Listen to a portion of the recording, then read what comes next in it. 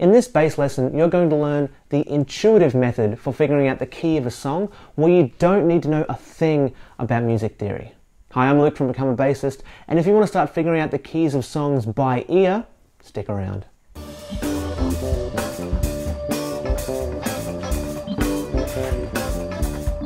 There's almost nothing more useful to a bass player as knowing what key a song is in. When you know this one piece of information, a whole world opens up to you. You can very quickly eliminate a ton of notes that probably won't be in whatever song you're playing, and it also means you can make very good educated guesses as to what will be in the song.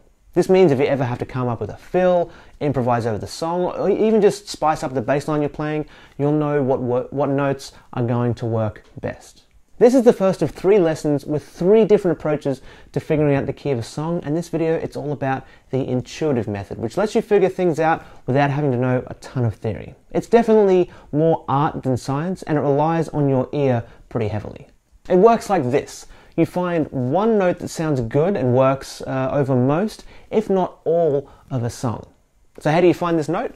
By using your ears and your voice. Try different things out. Just try and hum a note that you think works over most or all of whatever song you're trying to figure out. And a lot of the time, that note, that'll be the key. Let's try this together. I've got a track right here we can use to give it a shot. Let's just put it on and see if we can find a note that works over the whole track. So it's going to sound like this.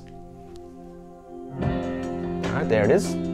Now, the first thing you should do when you go through this method is absolutely nothing. Don't try and play any notes on your bass, just listen. Take as long as you need, and when you think you may have a note in your mind that works over the whole thing, try singing it against the song. For me, the note I'm hearing is this one.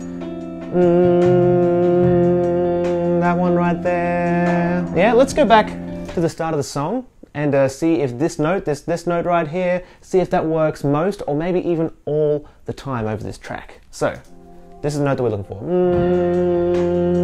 Okay, works over that first chord. Still works over that second chord. Another chord here. Okay.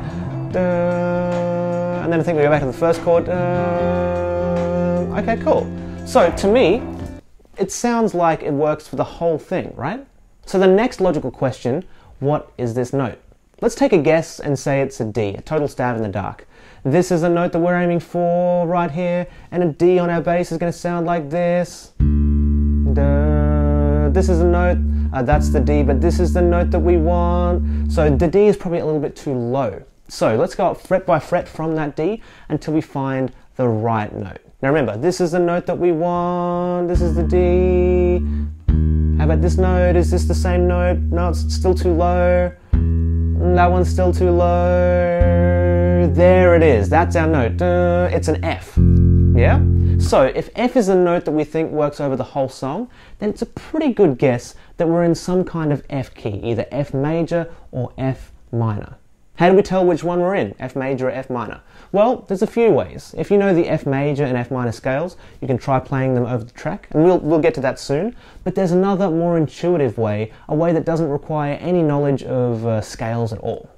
Now, in general, major keys are going to be brighter sounding, and minor keys are going to be darker sounding. Some people describe major keys as being happy and minor keys as being sad. Well, this can get a little bit confusing.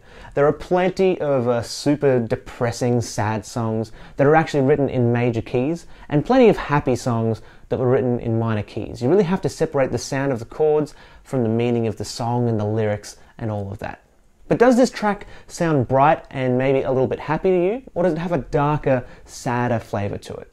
To me, it sounds super bright, so I'm guessing this is in a major key. The note we came up earlier was the F, so chances are we're in the key of F major. Now, if you know your F major scale, you can play that against the track just to make sure it works. Check it out. So just F major.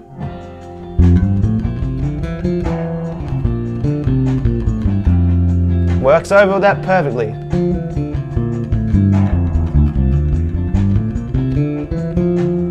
And again.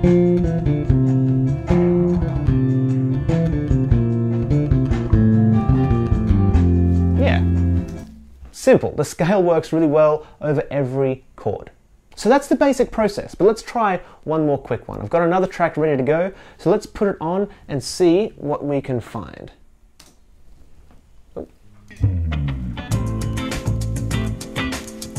Okay, so it's the same process. Figure out the note you want to choose in your mind first, sing it or hum it. For me, I'm hearing this note right here. Then let's take a guess at what the note is. So we're looking for this one. Let's guess D again. That's a good choice. So this is the note we're looking for. Oh, not quite.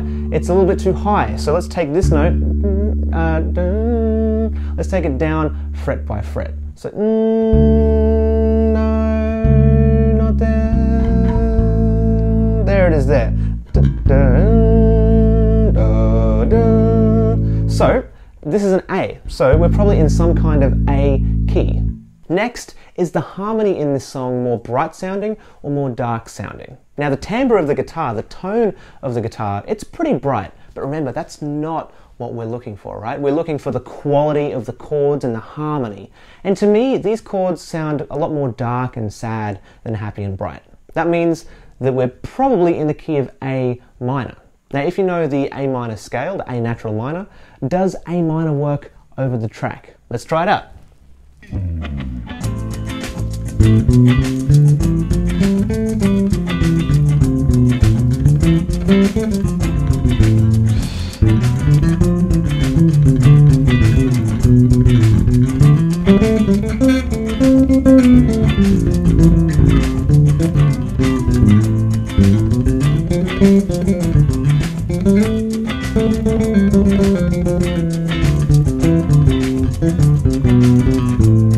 Okay, absolutely. A minor works really well right here, so we're almost certainly in the key of A minor. Now this intuitive method is great, especially if you don't know a thing about music theory, but you do have solid ears. But it does have limitations. Specifically, there's often going to be more than one note that sounds good over most of the song you're playing. In fact, for both tracks we just played through, we could have picked one, maybe even two other notes that could have potentially worked pretty well over most of the track. What are you supposed to do then? Well, you can actually test to make sure you've picked the right key. I filmed a special bonus video all about this called Key Certainty, how to make sure you've picked the right key. In this free lesson, you'll learn the two biggest mistakes bass players make when they're trying to figure out the key and how to fix them using a simple process. It even comes with a wicked little flowchart so you can diagnose if you picked the wrong note as the key and the steps to fix it. To get it, just click the link under this video, sign up on that page. I'll send it straight to your email address. I think you're going to love it. To recap though, you learned all about the intuitive method for finding the key. You learned that it works if you're reasonably confident in your ears to guide you, and the process was to simply find a note that worked over all or at least most of the song you're trying to figure out the key for. Once you have that, you learned that you can figure out whether you're a major or minor key by listening to the harmony, seeing if it's light and bright or dark and a bit sad. And finally, if you really wanted to be sure, you can test it out with the scale if you know it, and you can also sign up for the special bonus video about key certainty. It'll make sure you're on the right track. Thanks a bunch for watching, I really appreciate it. I'm Luke from Become a Bassist, and I'll see you in another lesson soon.